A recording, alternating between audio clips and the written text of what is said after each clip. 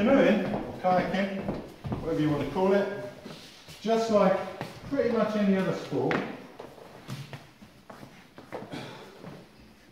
is about sequencing.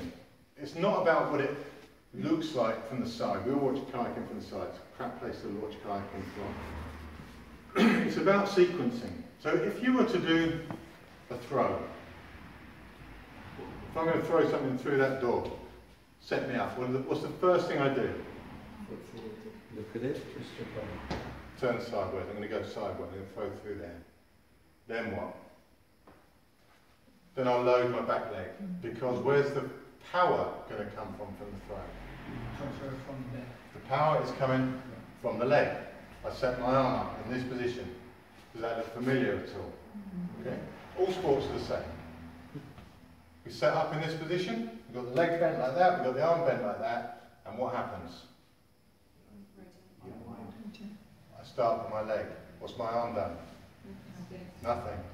Then my hip joins in. What's my arm done? Then my waist joins in.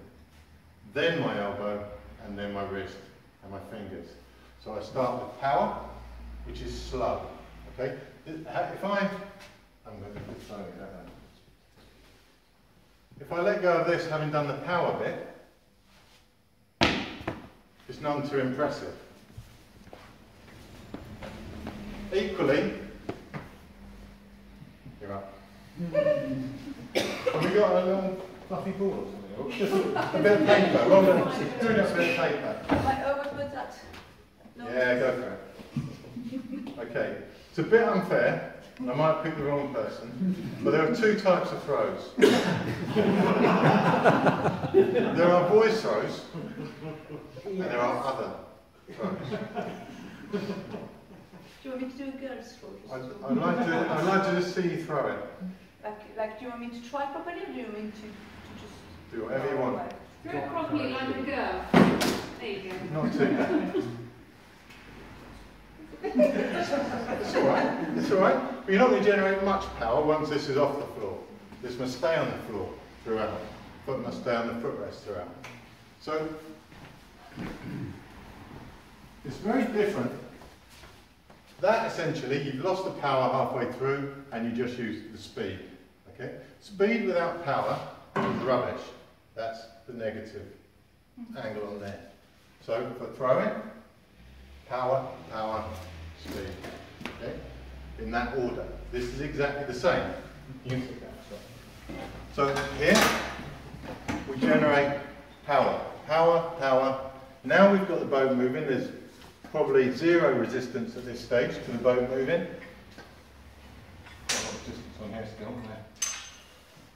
We generate the power and then we generate the speed. We can only use the fast muscles or the small muscles for the speed bit. If we use the speed at the front, it's done. If you do a deadlift, exactly the same.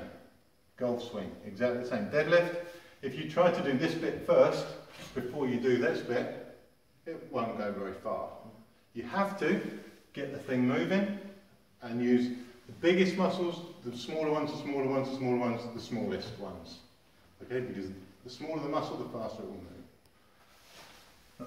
So it's all about sequencing. You cannot break the sequence, nor can you override the sequence and use your fast ones first just because you're in a hurry.